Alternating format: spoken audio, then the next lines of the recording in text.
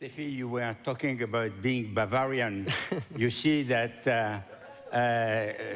Romain has not resisted. He is doing everything he can in order to convince the German that he can be a little bit German. And Steffi, thank you very much for inviting us. It is the worst possible time for our conference because all the people are sleeping. It's nap time. At that nap time, what can you expect? So I hope that you will wake them up. Of course. This is Yossi Varde. That's an amazing story, Yossi. Thank you. The father of the Israeli tech and startup universe, and also the godfather of DLD. I'm extremely happy to be here at this conference, Steffi has a little bit exaggerated regarding Vivatech, because Vivatech gather only 124,000 people. And if you don't know it, it's because I have not done a proper job. So we will do the proper job next time. For the time being, I'm here with two absolutely great unicorns from France, and they are doing an extraordinary job, and they are having a success that is quite unique. I will let them speak because I'm not here to speak, but to make them speaking a little bit. Romain Moulin. Romain is a co-founder of Exotec. Romain, can you tell us what Exotec is all about? Exotec is delivering to its customer a robotics warehouse. So you have to imagine if you order online on, let's say, Cdiscount, not Amazon, an e-commerce player, you order one iPhone and one iPhone protection. You have people which are working in warehouses that can do up to 15 kilometers a day to find this iPhone and this iPhone protection, put them in a box, and send it to you. It's a super difficult job, and our customers are facing labor shortages everywhere, on every country, and they have customers on their end that wants to be delivered super fast. So what we offer them are robots which are moving in 3 dimensions all over the warehouse, so that the robots are taking the goods to the operator, and your operator can work like 5 times faster, and he won't have to do kilometers and kilometers every day. So improving the ergonomics of the operation, improving the density of storage. So it's all about performance of the fulfillment center. What it is, it's the 22nd century of warehouses. If you look at the movie showing what it is, it's robots going all over the warehouse, down, up, vertical, oblique, any direction. They can move and they pick the right thing and they put it in a basket. Yeah, so it's an army of robots, up to 500 robots. They can climb on the racking up to the ceiling of the warehouse, and it's all about controlling this fleet to get the best performance of it. Karim Kaddoura. Karim, you are the co-founder of Virtuo. Virtuo is for virtuous, being virtuous. When it comes to car, when it comes to solving the problem of the future, you have to look at what Karim is doing, and maybe you can tell us in a few words. I love that, and thank you, Maurice, for the kind introduction. You are a living legend, and we live in France and know that for sure. Super happy and humbled to be here. So Virtuo is your car on demand, right? So we allow users to rent a car 24/7 and have it either delivered to their doorsteps or picked up from 100 locations across 25 cities in 6 countries across Europe. We're Europe for now, and obviously we'll become a global company. We just landed in Germany. We opened Berlin a couple of days ago. We're opening Munich in a couple of weeks. So obviously this is very timely. So everything functions through an application. And you download a digital encrypted key to unlock your car, do a damage report. So it's fully automated, contactless. You don't interact with anyone. There's no time wasted. It's car rental at its best, as easy as it gets. And there's no friction, right? So our mission is to obviously, free and liberate users from the hassles of traditional car rental. Nobody likes to rent a car. It's a poor experience. But on top of that, we think we can also create the future of car ownership and address one of the biggest problems in the world, as you said. Karim wanted also to look like a Bavarian. The problem is that he has ordered to a company who is not using the skypods of Exotec. And that's the reason why he had to come like a Frenchman. I mean, I'm sorry. Otherwise, he would have seen his knees were absolutely great. Romain, can you tell us a little bit, why do you think that the German can wait for you and can expect anything from you? I don't understand, because we are in the country which is probably the best when it comes to automatics, to robots, to automatism mechanics, etc. You are so what the right. hell are you coming to do here? You are perfectly right, Maurice. We are in the I'm homeland. trying to wake them up. We are in the homeland of all of our competitors. We have 6 or 7 competitors, big company doing 1 billion to 4 billion revenue. These companies have been there for 80 years, sometimes 100 years. And this is typically the good German machinery, and they deliver to our customer system that also increase the performance of the operators, the density of storage. So what is the point of difference with the German? Why should they go to you? Because compared to them, we have replaced a lot of hardware, a lot of steel, a lot of wires by software. This army of robots, able to go anywhere from anywhere, you have to understand that we produce these robots in series in the headquarters in Lille, not far from here. We send the robots all over the world, and then our deployment engineer will just configure the system, and the robot will start moving. It means we are not working, or at least not much, on customer site. We don't build the machinery on customer site. We build everything in-house, and then our software drives the robots. So by replacing a lot of software, a lot of hardware by software, it increases a lot the speed of deployment on site, and it increases a lot the flexibility. If the customer comes to us and tells, I need to do 20% more orders per day, we'll say, no problem, we'll add 20% robot, and you add robot in the system, and it increases the performance of the system. On traditional automation, you cannot. You would need to modify completely the machinery, and you put the system down for 1 or 2 months. So giving the flexibility to our customer, that's really the visible part of our system. It means, in fact, Exotec, if you look to the people in R&D, it's 70% software people and 30% hardware people. In traditional competition, it's more 70% hardware and 30% software. So you said that you are a kind of hybrid between the French creativity and the German discipline. Can you explain a little bit that? Yeah, of course.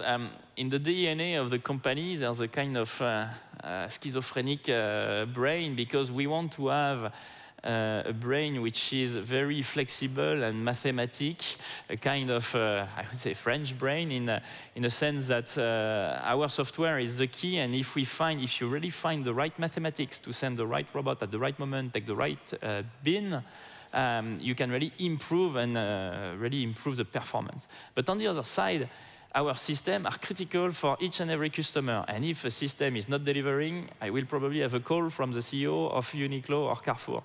So this system needs to be perfect in quality, have industrial quality grade, and that's exactly the German quality, the made in Germany. So that is the other part of our brain, and we play on that, having a flexible and mathematic part and having an industrial quality grade part, and that's what made our success. So it's not only a fake Bavarian suit, it is something which is real in the DNA of the company. Yeah. We have tonight, that is the opening party of the offices in Landshut, so 50 kilometers away. Everybody is dressed like that, so they told me, you can go like that, people will be happy, don't worry. Okay, so if you sign contract like that, that's fine. Karim, we are in the city of a small car company, you know, BMW. Right. And we are in the country of Mercedes and VAG. Correct. Volkswagen, Audi. and you believe that you have a solution which is compatible with the country of Europe of cars? Yes. Yeah, you believe so?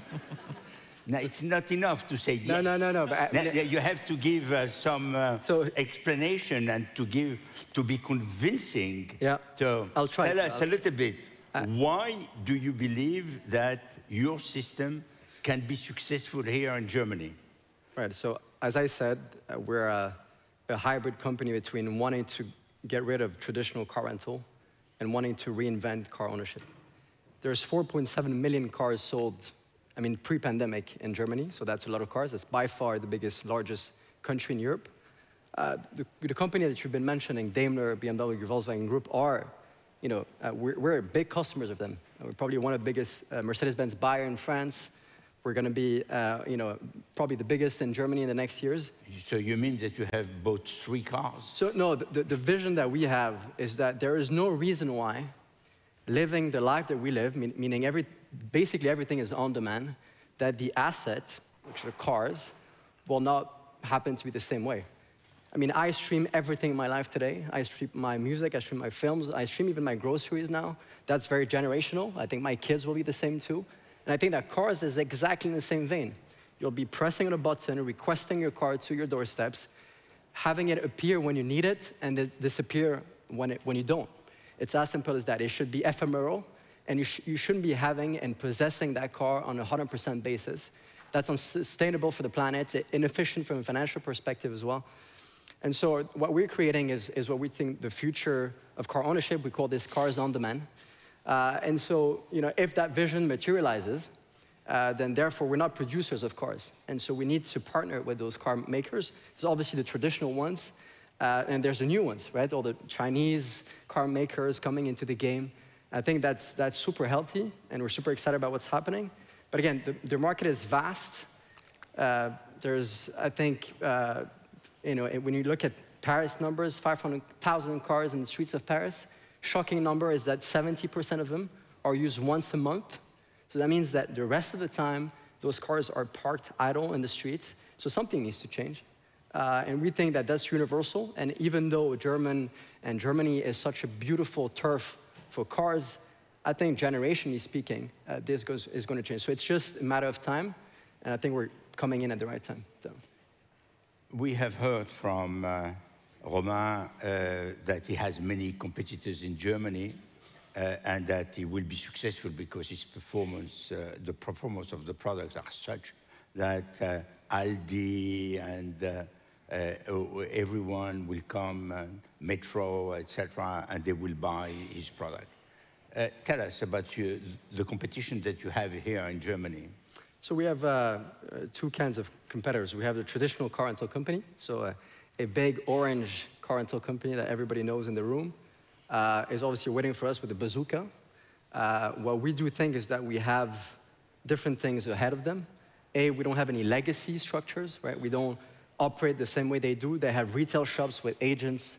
We have none of that, so we suffer from way less fixed costs than they do. And so we're more agile, and therefore we focus ourselves on providing the best customer experience.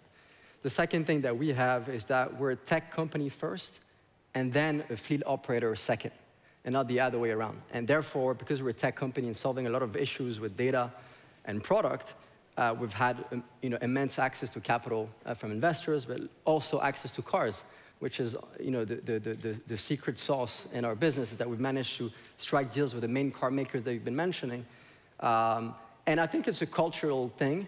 We're obsessive, and I just want to really insist on that word, obsessive, about the intention that we put on the customer experience end to end. And that takes a lot of thinking, that takes a lot of trust earning from our customers, and we're dead serious about wanting to make a difference, not just on the car rental aspect, because that's an enormous market, it's an $80 billion industry, but really on what the future of car ownership is going to look like. So, yeah. We all know, and I have been through that, when we started to implement Publicis in Germany, it is very tough for a non-German and a non-Anglo-Saxon company to be successful in Germany. What are, from your vantage point of view, the issues that you have to solve in order to be successful in this country? Romain, you want to start? Yeah. Well, as I said, we are in the homeland of our competitors, so the issue is to have a name, to be a brand, and to be recognized as delivering better than the competition. So it means for us, there's no choice but building a German team. They must be German-speaking, they must have the culture, and Exotec right now, it's all about building a US culture, building a Japanese culture, building a German culture, close to their customer, but at the same time completely consistent with the culture of that company. This brain I was talking about, I need to translate that into the German team. So it's a nice moment because we have hired people from the competition. They come with skills, they come with an extremely good understanding of the market, and you have you need to kind of brainwash them to get the best of the current, well, the best of the competition, brainwashed with the Exotec sauce. So we are spending a lot of time with them, moving people around from the headquarters in the different business units to really have this local proximity to the customer, but international consistency and keeping the culture. To me, it's everything. So it's much more easy when you are 50 people or 100 people in just one location, but we are right now 400. We should be 600 at the end of this year. And the people we are hiring are, yeah, Japan, Germany, US. So it's all about culture. So I think that will be the key success factor of Exotec in the coming years. Karim? I think it's a combination of many things.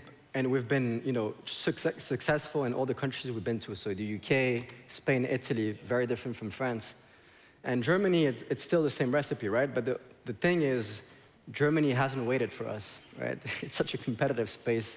So we'll have to go head-to-head with those guys and show our best game. So it's how you actually do even better than the last openings. The other thing is, in echoing to what Romain said, localizing your product is super important. You cannot be a French company in Germany. You have to have local people that know how to local market it. It has to feel genuinely German, or else people are not going to really adopt it. Then you have attraction of talents. When you're nowhere in Germany, where your brand is not established, attracting the best talents is even a bigger challenge, and local companies are doing fantastically well. And I'd say the last piece is attracting customers, right? How do you attract customers where you're nowhere in terms of marketing, nowhere in terms of brand? And so that's going to be a challenge, but we've done that in London, and we're one of the biggest mobility company around there now, so we'll try to do even better now. Okay, so you have an audience which is starting to wake up. What would you like to tell them now in order that they believe in your project, for the investors who are in the room that invest in your product, right, in your company, and for the people who have an influence with the customers, that they become your spokesperson? I hope so. Go ahead. So I'll offer 50 euros to anyone who pings me on LinkedIn and tells me about this meeting, and I'll happily share you a promo code to either try it in Berlin or Munich in the next weeks, or actually try it across Europe, because we're across Europe now. So that's the first thing. Yes, it's bribing. It exactly. is, but it's 50 euros. You can imagine. Yes, Yossi. I have a question. Can I ask a question? Yes, Yossi, you can ask a question. You are at home here. Because I don't hear it. You suggested that Roman is merging German precision with French creativity. What would happen if we will merge German creativity with French No, don't repeat the question. We are not having any problem with the German audience. So we love you, but we will not repeat the question. That's a good question. When I'm saying it's all about mixing the culture, it's very important to take the best part of each culture, because in the end, if you take the worst part of each culture, you can get in serious trouble. Yeah. Okay, you have heard Romain and you have heard Karim. They are absolutely brilliant, and what they have done and what they are doing is something which will be extremely, extremely successful. On both cases, they are disrupting markets. On both cases, they are transforming something which is a legacy system everywhere, even when it has been modernized. So I'm sure that you will wish them every success. Thank you. Thank you, Karim. Thank you. Thank you, Maurice. Thank you, everybody. Thank you. Merci.